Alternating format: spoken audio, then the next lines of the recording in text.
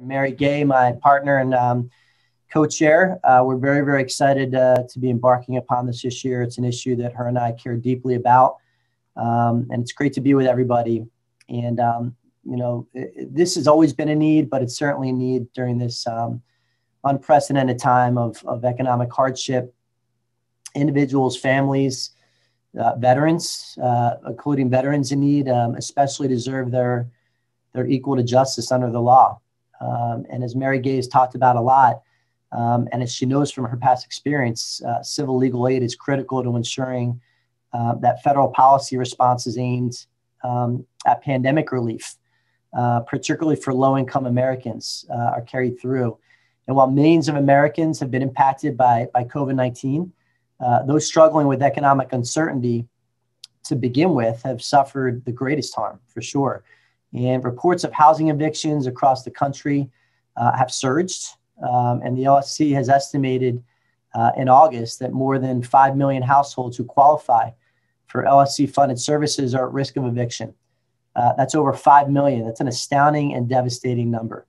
The LSC has been a steadfast defender of the tidal wave of citizens facing eviction via economic hardship in all of our communities. And I especially want to thank them for helping to protect the citizens in my district in Bucks and Montgomery counties.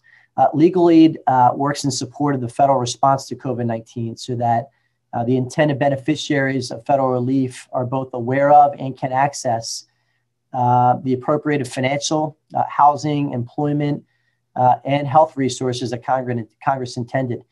For instance, federal unemployment benefit supplements have greatly mitigated, and I've heard the same stories I'm sure Mary Gay has, mitigated the effects of the economic crisis. However, many people have been excluded because they were not able to access legal help. The same is true of other benefit streams that could cushion COVID's impacts, such as stimulus checks, Social Security, or veterans benefits. Legal aid also helps reduce the burden on our judicial and administrative law courts by focusing and streamlining the issues presented before those courts. Our federal and state court systems have struggled with closures, backlogs, and supplemental costs throughout the pandemic. And effective legal aid programs can help the courts process cases more efficiently while protecting the due process rights of clients and people that need it. So as you will learn more about today during the briefing, supporting Legal Aid and Legal Services Corporation during and in the aftermath of this pandemic is critical in eventually getting our country back to normal. So thank you all for inviting me. I look forward to working with you throughout this congressional cycle.